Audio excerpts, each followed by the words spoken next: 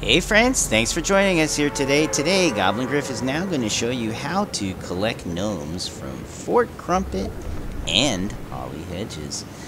Alright, as you can see, he's playing this in Team Rumble. This mode does give you the best chance to complete the challenges because normally, if the area is close to your battle bus, you can spawn there without worrying about getting eliminated. Alright, here's Fort Crumpet. Looks like a lot of people are here. Alright, so right when you enter Fort Crumpet, make an immediate right turn, go to the cash register, and there's the first gnome.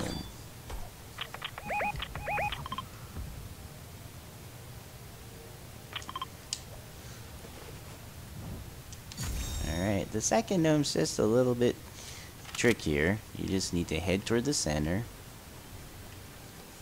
and go toward underneath the staircase. Looks like everybody in Team Rumble is going for it.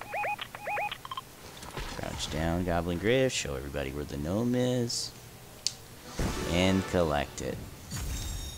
Alright, so since Holly Hedges is close and nearby, why don't you go ahead and run over to Holly Hedges and show everybody where to collect the other gnomes, Goblin Griff. Yeah, I know you don't have a weapon. That's okay. You should be alright.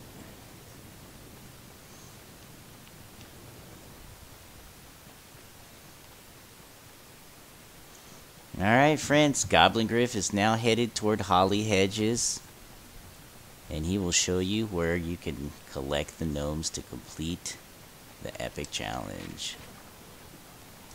First gnome is here, located near the Christmas tree.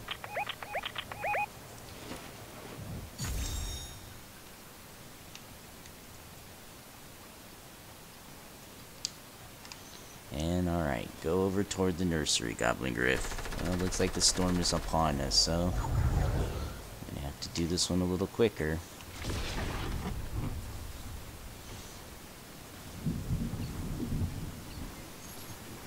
Yeah, that's right, Goblin Griff. That is where you sort of found Baby Yoda last season. I'm sorry, Baby Groot. And there's the fourth gnome you need to find and collect.